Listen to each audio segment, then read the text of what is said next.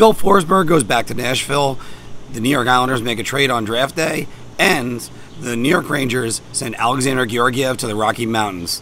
This is an NHL draft version for NHL Snipes.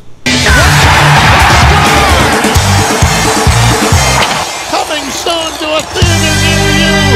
Sick mix. Before we get started, please like and subscribe to our channel. We have a lot of great hockey content and an entertaining interactive podcast. So check us out and our library of videos. Hey everybody, I decided to do this outside today because it just felt like a day to be outside, even though there's not exactly much in the background for you guys to look at, but figured why the hell not? How about we'll just leave it like this right now. So the first news of the day is that Filip Forsberg has signed an 8-year deal to remain with the Nashville Predators. Good for him, although it does take a name off the table that the New York Islanders were looking at. They still got Johnny Gaudreau to go for. He's the top one on the market. Islanders are going to be very big in trying to land him.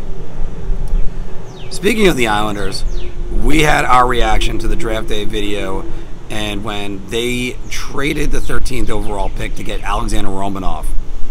And I know the temptation for a lot of people is, nah, you know what, that's not going to be a great deal. What? What the fuck? No, God! No, God, please, no! No! No!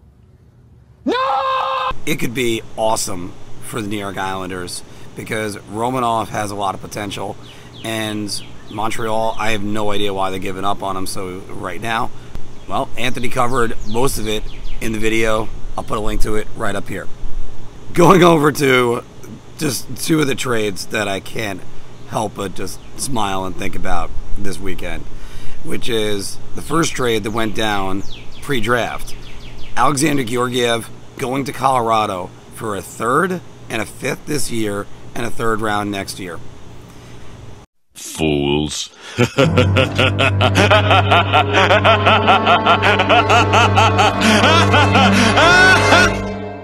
Oops. Still on. And the crazier thing about it is the comment from Joe Sakic. Georgiev is as excited as we are. Sakic said on Thursday night after the Avalanche obtained Georgiev in a trade with the New York Rangers. The team sees Pablo Franco as a great number 2 who is capable of starting a lot of games. The news will make Georgiev a popular goalie in fantasy pools in 2021-22.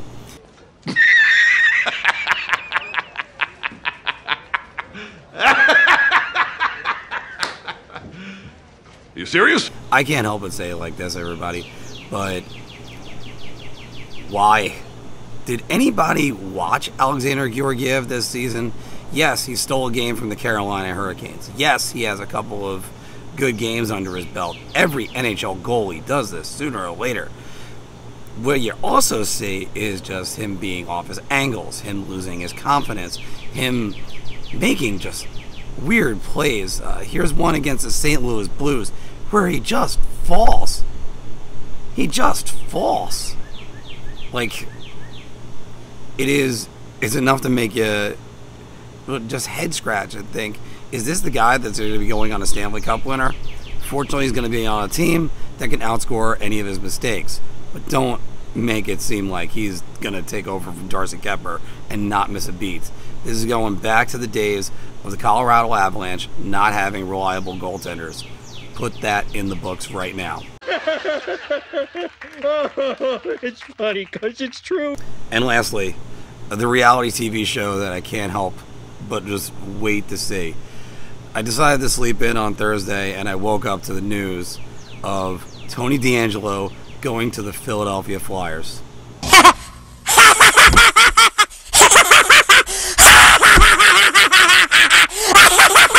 Oh my goodness. For 3 draft picks at that. And then the Flyers had to re-sign him to a deal. But no! Dude! No f***ing way! 3 draft picks for Tony DeAngelo, who doesn't play a lick of defense. He's on the same decor right now as Rasmus Ristolainen, who's signed forever and was unproductive this season. And they're going to be playing for John Tortorella, who is one of the more fiery coaches in the NHL.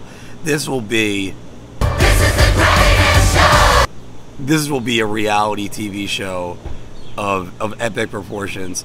And I've said it before during the Big Apple Hockey Podcast that I cannot wait to see this. And it's, just get your popcorn ready. I just want to be sitting there chewing on the popcorn, watching it, and this is not going to end well. John Tortorella will be gone faster than he was in Vancouver, and the Flyers, I don't know what the hell they're thinking.